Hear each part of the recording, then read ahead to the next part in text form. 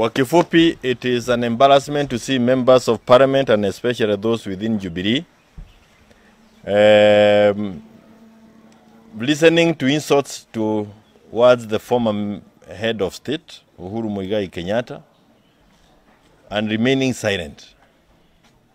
Some of those members are people he has personally, financially supported, even campaigned for to become members of parliament, if not this term, at least in 2017. And it's an embarrassment to see them opening their mouths and threatening himself, or threatening his family, or even trying to threaten properties that belong to that family. And like my colleagues have said, I also just want to repeat the same. Dare you. Yes. Dare you. Yes. You want to put the country on fire? Dare you. Yeah. Arrest Uhuru or arrest Raila. You are playing with fire. The other one is that clearly we have a regime here that wants to take us back to the dark days, where there was no freedom of media. We saw a letter coming from CCK yesterday. It's ridiculous, to say the least.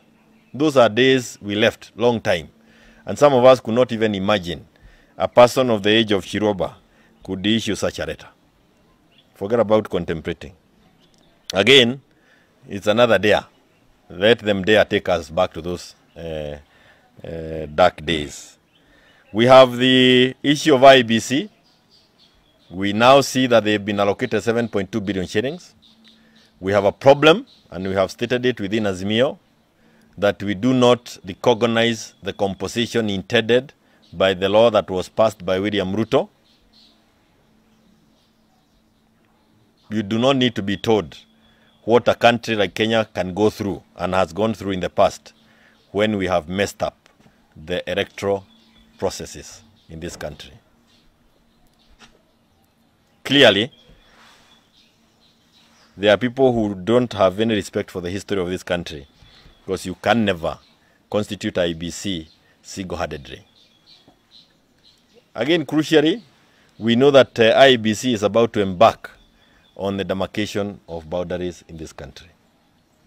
And some of the members of or chairmen from the counties here come from counties that are likely to lose constituencies because they don't meet the threshold. So we are going for demarcation of boundaries without the protection that was being sought for the constituencies that don't meet the threshold. We do not want this done in secrecy. We want it put clearly and without any ambiguity, and we want it ahead of time. What is it they intend to do? And in any case, they cannot undertake the boundaries review when they have not been constituted in a manner that we have all agreed upon. We've talked about maandamano, and we now know again some two politicians within Mount Kenya have already reached out to some young people so that they can be planted within our maandamanos as goons to cause trouble from within. I want to caution the young men. Please, if you don't if you don't believe in the maandamano, the revolution that is with us now, if you don't believe in it, do not attempt to join it. You will be swallowed by the crowd, and they have a way of even smelling you that you don't belong to them. We saw it on Monday. Please don't risk your life by coming to join because of having been paid some 1,000 or 2,000 shillings. And finally is to mention this, because there are people who are getting confused a bit. This government that is illegitimate, in fact, the best thing is to call it a regime. This regime of William Ruto has,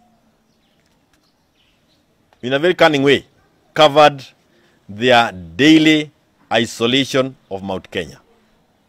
Those who come from Mount Kenya region or have anything to do with Mount Kenya, be aware.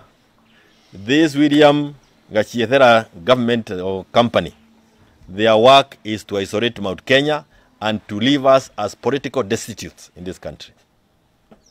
We are being used. You can tell by the number of sackings that are happening from those who come from Mount Kenya. The number of businesses that are being closed on a daily basis. This morning we had people from the textile industry. They have now been told that there's going to be only one color uniform for all schools in this country. Imagine how many tailors are going to be thrown out of business in this country, how many businesses are going to be closed, what kind of unemployment levels we are going to put in this country. So every day, every single day, there is something being done to get Mount Kenya on its knees. Na wale ambao walichaguliwa wako kule bunge, kama walichaguliwa kwa vyama gani ama gani, na wametoka Mount Kenya, sasa wafugue kifikira zao. Killing Mount Kenya does not help the country. It makes the country worse. And no region should be targeted like they are targeting Mount Kenya. I thank you.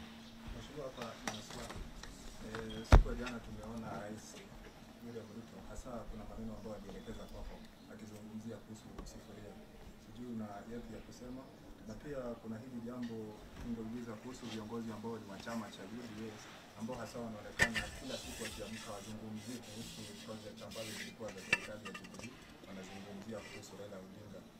Pia tungependa kueleza hapo kidogo. Hii sufuria na kama vile mwenzangu amesema tutaibeba. It is the symbol of hunger, njaa ambayo iko Kenya hii. Na ni njaa ya tubo. Tumeona sasa hata iko njaa ya fikira. Watu wako na njaa hata ya mafikira. Kama mtu anaweza andika kama ile barua iliandikwa na watu ya CCK. Kuna njaa ya school fees. 3 million kids are out of school. Most of them from Mount Kenya. Kiambu has the highest number of kids who are not in school today. This symbolizes the inability of the UDA regime to deliver on anything. Forget about the promises that they made to Kenyans. And it is good that William has recognized that the sufuria is empty. It is so empty that we are even putting it on our heads. Yes. Let him address what this is talking about. Yes. And it is not siasa ya kucheza na hii. Ile mambo yako ya kwenda kanisani na kuanza kucheza zile sarakazi zake. He is lied to us enough number of times from the pulpit. Ile uongo yote tunasukukana naye hapa Kenya hii, alisema kwa kanisa kwa pulpit. Abebe hii, apeleke kwa pulpit. Atuambie vile ataijaza chakula.